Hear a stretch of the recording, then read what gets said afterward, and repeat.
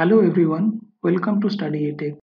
In the previous videos, we have seen single phase rectifier, full controlled and half controlled. Now we will take three phase rectifier. So first we were taking in this video three phase rectifier using diode. Later on we will replace the diode with the thyristors.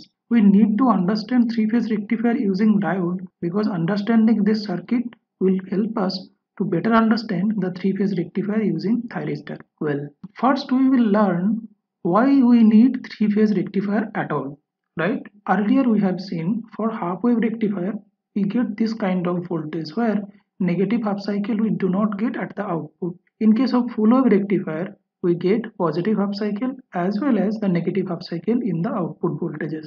Now if we have to extract the DC from the half wave rectifier or the full wave rectifier, what we need to do?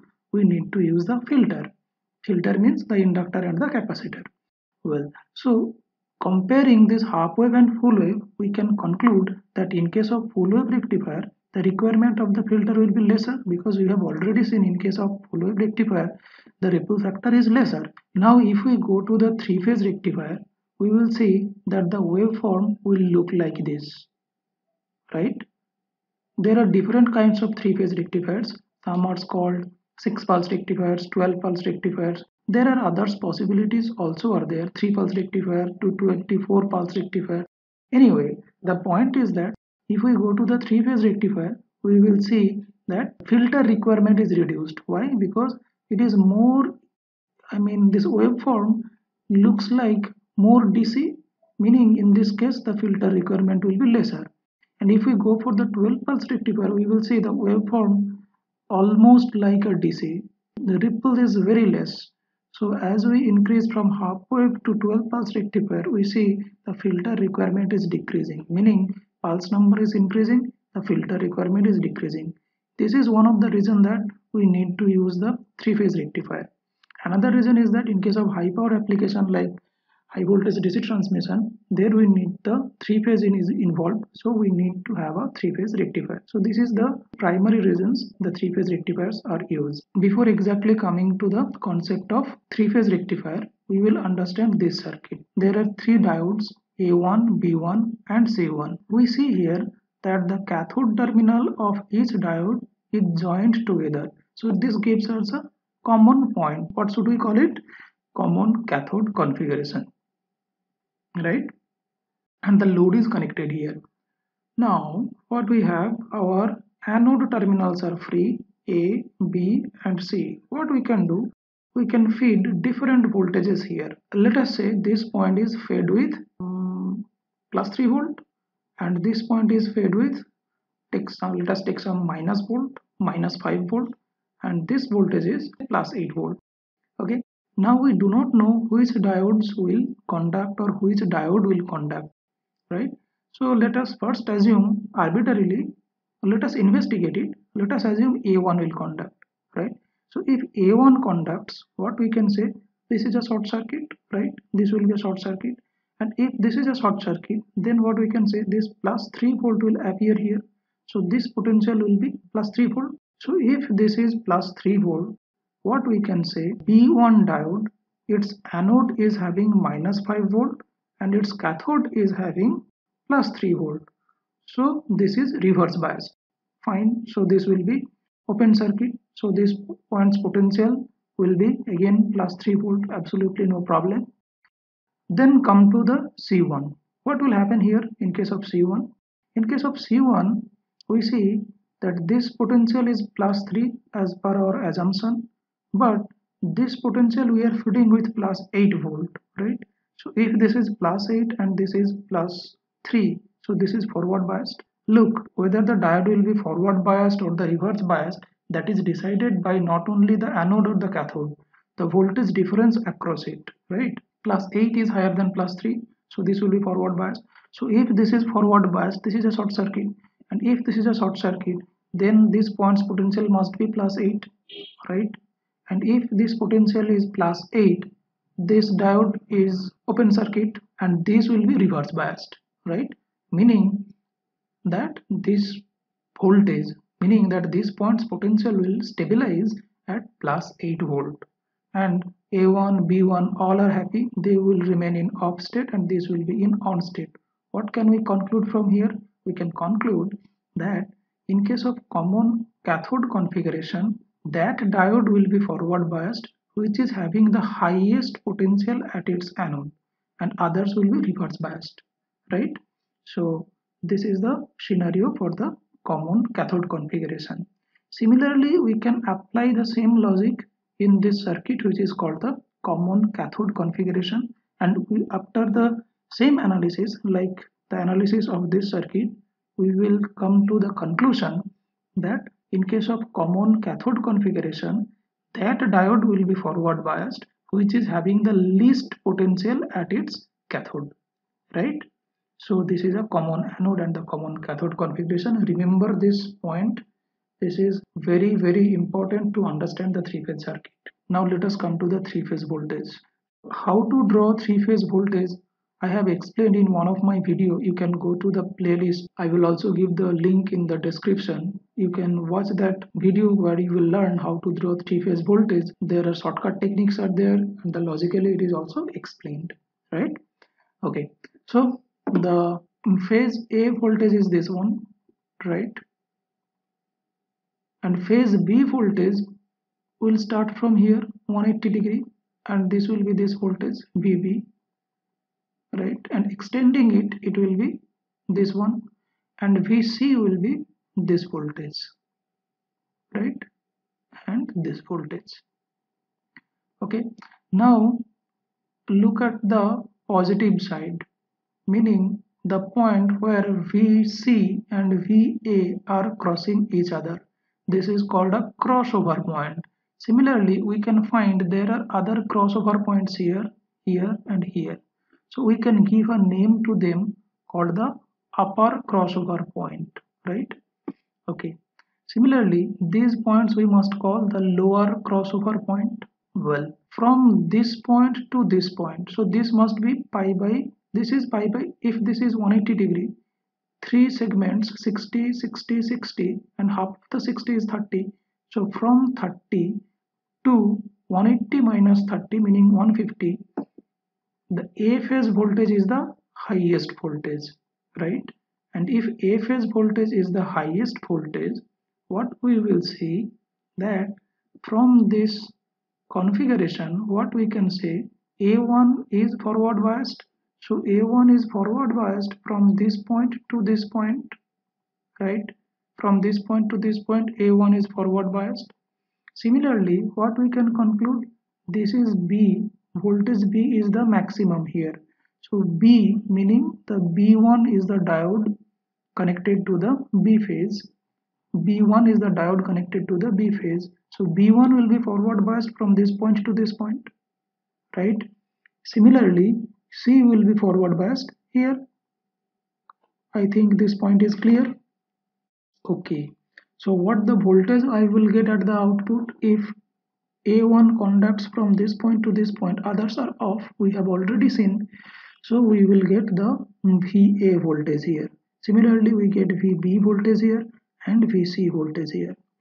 Now exactly same logic is applied in case of common anode configuration, where we see that from this point to this point, right, VB is the lowest potential. VB means the phase voltage B, so we will get B phase voltage. Okay, then we will get C2, right? C2 is the forward biased from this point to this point. We get C voltage, right? VC, similarly VA and other voltages we will get. You can pause the video and understand the logic. Now what we can do, we can join the two circuits. The common cathode configuration and common anode configuration we have joined together, right? And we can hide this neutral terminal. And A to A, B to B, C to C are connected in this way. We can make this circuit, and which will basically turn off to this circuit called the three-phase rectifier. So three-phase rectifier, three-phase bridge rectifier looks like this. There are upper group of diodes and the lower group of diodes, A1, B1, C1. They are called the upper group of diodes and they are called the lower group of diodes. And upper group of diodes are having common cathode and the lower group of diodes are having common anode. And in the first leg, the A phase voltage is connected between A1 and A2, between B1, B2, B is connected, between C1 and C2, C is connected. And in between these two DC bus, they are called the DC bus because you will get the DC voltage here, the load is connected, right? Now, let us see for this circuit, we know from this point to this point, we have already seen A1 is conducting, A1 is forward biased. You just look at the portion which I am talking about, forget others, okay, for the time being. So B1 is forward biased from here to here, so we get B1 is forward biased. Then C1 is forward biased from this point to this point. Similarly A. Similarly in the lower group we see that from this to this C2 is forward biased, so we get C2 A2 B2, right? Okay, so now let us say in this segment, in the segment from this point to this point, A1 B2 is conducting, right? If A1 B2 conducts, A1 and B2, look here, A1 is forward biased and B2 is forward biased. So A1 B2 in this segment, A1 B2 is conducting, so what the voltage I will get, this A potential will appear here and this the B potential will appear at the Q point. A potential is appearing at the P point, B potential is appearing at the Q point. So we will get the output voltage to be AB, right? So what the nature of AB voltage will be? So we have to calculate that. How do we calculate? This is a 30-degree point. So VA sine 30, VMP is the maximum of the phase voltage, right? Minus VB, VAB voltage means VA minus VB, right? So what the B phase voltage is? B phase voltage is at the negative max. So sine 90, VMP sine 90. This plus is coming because of minus voltage. This is negative, this is positive, A minus of minus B, meaning A plus B. So that will give us 1.5 VMP, Vmax. Okay, so we will get this one. Now what will be the V2 at this point? So at this point, similarly, we can calculate, this is 60 degree, right? And this one is also 60 degree. Okay, so this sine 60 and sine 60 and the plus as it is, it will come, so we will get root 3 VMP, right? So root 3 meaning 1.732 is greater than 1.5. And similarly, if we calculate the V3, which is nothing but this one, where the A is sine 90 and V is sine 30. So exactly same calculation, we will get 1.5 VMP. So V1 is 1.5 VMP, V3 is 1.5 VMP, and V2 is root 3 VMP. So we will get a something like this of voltage, right? Similarly, if we calculate A1 and C2, A1 means A and C2 means C, we will get AC voltage here, A, C, A, C. So we will get the AC voltage here. Similarly, other voltages we will also get. You can logically calculate. Okay. Now, one interesting thing I want to tell you from this diagram. So look at this point. At this point, VA, A phases voltage and the C phases voltage are same. So A minus C will be 0, right? And again at this point they are being same. So if I subtract A to C or A minus C, so this will be positive A minus C and they will be 0 here and here again. So at this point the profile of the VAC will be this one, right? You understood this point? Look at this point, they are 0 here, they are again 0 here, and the difference is maximum at the middle, so we get the sine curve of VAC. Similarly, you can take other points also. Let us take this point. At this point, A is there, okay, and this is B. So A minus B. Okay, so A minus B is 0 here, 0. Then A is higher with respect to B, so we get this one. And if we extend these voltages, we will see there will be 0 at some point here. Okay, so similarly, by taking the crossover points, you can draw other voltages also. So you will see that we get the line voltages. They are called the line voltages. So what I am trying to say is that from the phase voltage we can draw the line voltages. So if we do that, it will look like this. Already we know if from the phasor diagram, A phase voltage, B phase voltage, C phase voltage, they are separated by 120 degree. And if we draw the line voltages, this will be AB, this will be BC, and this will be CA. So the line voltages are also separated by 120 degree, right? So by taking the reverse of the line voltages, it will be, if this is VAB, this is BC, and this is CA, AB, BC, and CA. Taking the reverse of AB is BA, reverse of CA is AC, and reverse of BC is equal to CB. We can get the 6 set of line voltages separated by 60 degree, right? Now we will calculate the average voltage. So we can see from this point to this point, or this point to this point, is the period, right? And this is being repeated. So the average voltage will be 1 by periodicity, which is this point to this point is 60 degree, meaning pi by 3. So 1 by pi by 3, alpha 1 to alpha 2. Let us say this point is alpha 1, this point is alpha 2. VAB d of omega t. Okay, so we will get the, after the derivation we will get this voltage. So the derivation has been shown here. You can pause the video, you can just look at this diagram and you will find out the calculation. One thing you may be surprised to see here, why I have taken sine omega t plus 30 degree here. So this is the thing actually I have derived in the next slide.